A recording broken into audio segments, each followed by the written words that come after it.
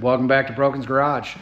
Today we're going to be showing you how to test and replace a knock sensor on a 1991 GMC Suburban R1500. Now this is probably the same for the V1500. It's probably the same for your pickup trucks, which would be your C1500s or your K1500s. It's just the type of motor. It's a 5.7 350. And these were basically all the same from years 1987 through 1995. There will be some random ones, but basically it's going to be the same. Now, there's two different types of knock sensors that I found. One for manual transmission, one for an automatic transmission. But basically through all those years, it's two different options. Now, it's going to be a different number if you have a 305, even though it's a V8. It's going to be a different number or part if it's the 4.3s. So there are differences, but for the most part, for the 5.7, it's going to be those two options. Now, the reason why we're doing this today is because I keep getting a trouble code, a malfunction indicating light, you know, the mill light, the check engine light. I keep getting it for code 43. Now, I've read it could be because the knock sensor's not getting any power, or it's because it's getting too much power, or it's hearing pinging. The list goes on to why you can get a code 43. Now, in my particular situation, there's no power on that knock sensor wire.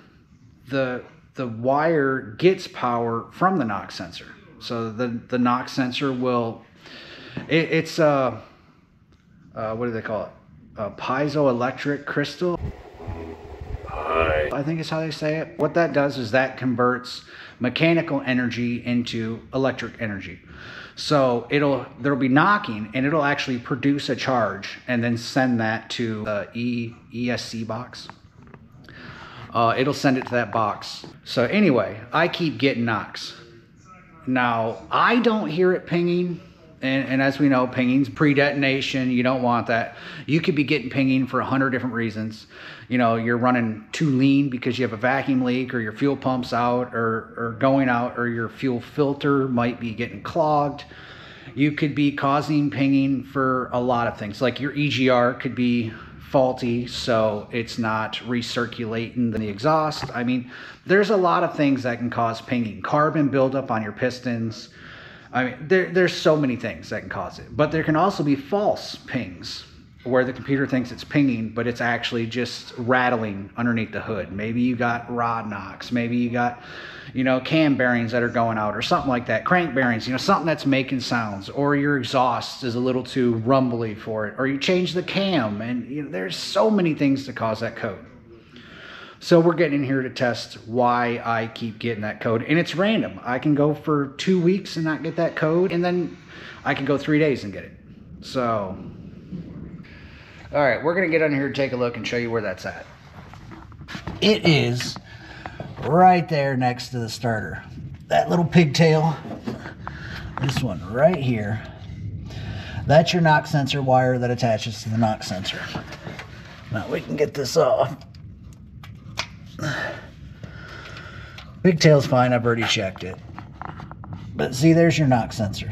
So, and that does go in a coolant passage, so when you take that knock sensor out, it will dump coolant all over. So if you're quick enough, you won't make a huge mess, but it will dump it. So that's where we gotta go. Now that knock sensor wire that I was showing you down there comes from there, it goes up the back of the motor. There's like a little pipe that it goes through so it doesn't get hot and melt, and then it comes through the wiring loom and it comes to this box. It's this dark blue wire, this one right here. Now you got this wire, this was power to this wire right here goes to the computer, I believe, just like this one. And then this wire, the brown wire, I'm pretty sure was a ground. That's a ground wire, which goes, and it's in the back of the block. Now, we read that you got to have 5 volts on that pigtail we've read when the key was off, and that seems foolish. But we checked, no voltage. And then we read, well, it's supposed to be when the key's on. So we're like, okay, we turn the key on, still no voltage. And then we read, we'll do it when it's running. So we had it running, and then we still had no voltage on that wire. And we're like, it's not like that. They're like, no, it's 5 volts you're supposed to have on that. And then once you attach it to it, and if you back probe the wire, it'll be 2.5 volts if it's working properly. Well, ours doesn't do any of that. There's no voltage on that. The voltage is produced from the knock sensor. There's not voltage given to it. It's given from it. So yeah, all of that testing was about 2 hours of wasting our time. So, but we're going to show you how to test it. First, you're going to want to test that pigtail. So what we're going to do is we're going to do a continuity test. We're going to get under there. We're going to make sure that that wire, the circuit's completed. So we're going to test up here at this, and then we're going to test down there and connect the circuit and see if we have continuity. I have her, she's holding the wire on that end. We have it switched to this setting for continuity. And then we're going to unplug this and check that dark blue wire. Now that dark blue wire down there by the starter can be covered with anything and look like any color, but yeah, it's a dark blue wire. So now we're going to check for continuity.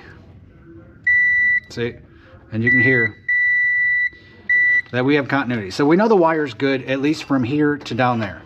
There's nothing wrong with it. And we did the wiggle test. We held continuity on it and we shook the wire and harness. There was no intermittent thing. It seemed to be fine. So we know that much is good. And then we checked our ground, which is the brown wire next to it. You can take it off there. To make sure our ground was good as well. Now just touch a ground. Any ground's fine. See? And we have a ground. Now she can touch that ground back there. She can touch the ground down here in the block. She can touch this ground. Any of these grounds, and it's going to complete the circuit. See? Maybe not, this one's kind of dirty. Nope, you got to scrape it. Just scrape it. Put that. See? So we know the ground's good. We know the ground's good for that as well. So we know we got power on this one, 12 volts on the red wire. The black wire goes to the computer. The brown wires are ground, and we know that's good. And we did the wiggle test, and we know the blue wire, which goes to the knock sensor, is good. So all those are good. And that box I know is good because it's one that I've been using for years. So, but I put it on this motor when we did a motor swap like 4 months ago. Now to test this sensor, there's several things you can do. People say you hook up a timing light to it and have it running and then tap the side of the motor, and if the timing adjusts, then you know it's registering. You know, well, not everybody has a timing light and they're not cheap. But a lot of people do have voltmeters, or you can get one because they can be cheap. So we're going to test that. Now there are those 2 different types that fit this motor. One of them, it would rate at 3,900 ohms. And then there's one rated at 100,000 ohms. From what I understand, 100,000 ohms works for the automatic transmission. It could be the 700R4 or the 4L60, and then the other one's for the manual. Well, we know we got a 100,000 ohm one, so we're going to show you how to check that.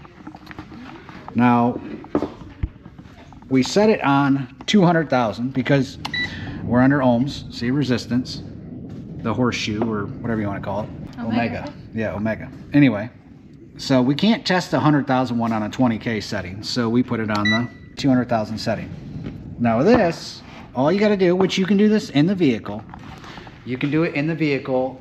You just got to do it the same way that we're showing you here. You can test it while it's still in the block though. You take one lead, put it on the threads, and then the other one, you put it inside the little pin tool there. Now see, as you see, it's reading 100. So, but it's going to be 100 times 1,000. So it's 100,000. So we know that this one's ohming where it's supposed to be.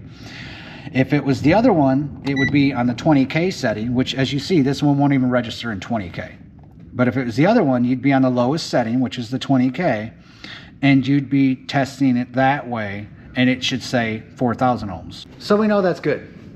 The one that's in the block also is 100,000 ohms. I already checked it. This is just a spare one that we had sitting on the shelf. Now the reason why I'm doing mine, even though mine ohmed out properly, was because the nipple, or you know, the pin or whatever, the center part, the white part, I can wiggle. I can grab it and move it. So I'm assuming mine is getting false knocks because it's vibrating in there, or at least I'm hoping that's the case and there's not some other problem. Now the next test, because we already did the wires, we know the wires are good. We just ohm tested that, so we know that's good. What we're gonna do is, because they say you test it with it running and you hook the timing light on and you knock on the side of the motor and it should adjust the timing. You should see it move. Well, we're not gonna do it that way. We're gonna do it this way. We're gonna have it with the vehicle off and we are gonna switch the settings. But you would switch it normally under volts to check, you know, your voltage, right? Well, testing a knock sensor, it doesn't work that way for these particular knock sensors. Because of that crystal, it actually generates electricity in AC, not DC. So in order to test that, you have to switch to an AC setting. So we're gonna switch this all the way over to the AC. And you know where the AC is because it'll be the V with the little squiggly line next to it. So we're gonna go under that and we will go to, we'll go to 20. All right, now we're gonna get under here and do that test so you can see exactly the voltage that it produces when a knock is given to the block. See, we're on AC settings, right? And I'm on that 20,000, or on 20. I got the one probe into the knock sensor, and then the other one I have on a ground. Okay, now give her some knocks.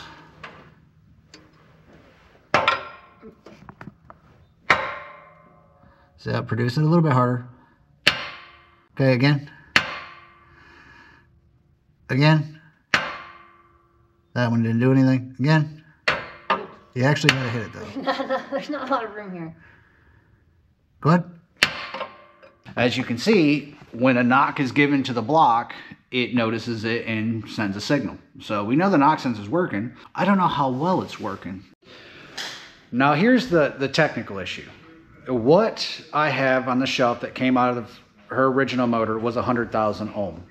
And what's in this motor right now, which is a 92, is also 100,000 ohm. But the replacement part, which is a part number standard KS6, that ohms out at 3,900 ohms. And I'll show you that real quick. So here's a brand new one. There's your part number. And this one ohms out at, you know, 38, 39, 4,000. It ohms out at the 4,000 anyway. I've read people that had the 100,000, swapped it to the 3,900, and it ran horrible. And then I've read people that said it had the 3,900 and they swapped it to the 100,000 one and it ran horrible. Like, I don't know. I've read that people have swapped both parts over and it either helped or didn't help their issues. So I can either put this used one in, that's the 100,000, and hope for the best, or I can put that 3,900 one in there and see if it makes the problem better or worse. So people say don't put aftermarket ones in there, put only Delco in. And you know, my last one, I put that KS6 in. It had the 100,000 in. I put the KS6 part number in, which had to have been the 4,000. And I drove that for like another year and a half and didn't have any problems. They claim that the actual part number that you should put in is a Delco, which is part number 213324. And then that pigtail wire that goes for it, the part number is PT308. But I'm gonna put that 3,900 ohm one in there and see exactly what happens. I mean, worst case, I have to swap it out. But it worked on the last motor, so I'm assuming it'll work on this one. Now that you see, I was plenty prepared. Dog poo? This is awesome! And somehow, I'm sure I'm still gonna get messy. Somehow.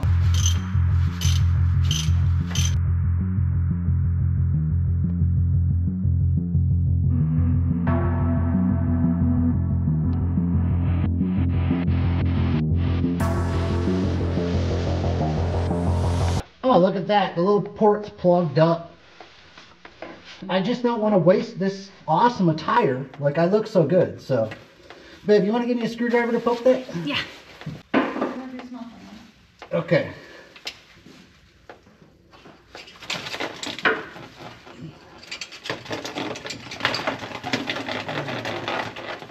There we go.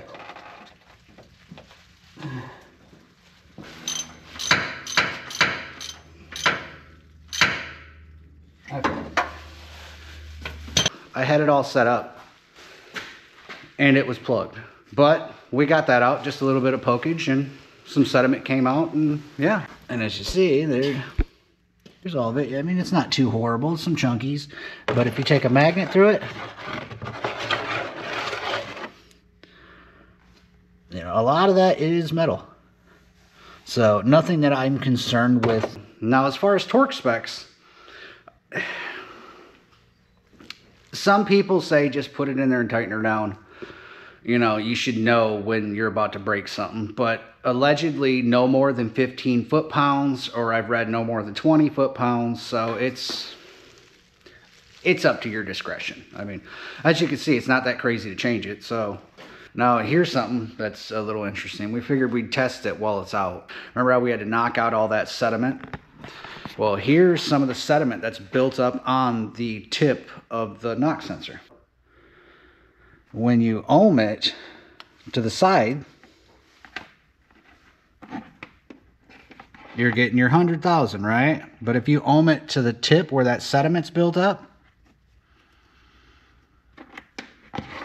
you get a whole bunch of different numbers. If it's basing it off, if it's going to be basing it off of the tip more than the sides, I mean, it could change resistance values and cause issues. Knocking that out to allow that knock sensor to be more accurate, I mean, that's obviously the right choice to make. So I'm glad I knocked it out. The buildup on the end of the knock sensor made it to where its resistance value was changing, at least at the tip, not necessarily on the threads.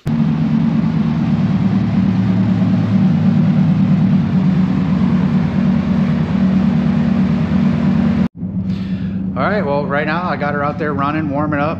That's how you test and change a knock sensor on a 1991 small block Chevy 350.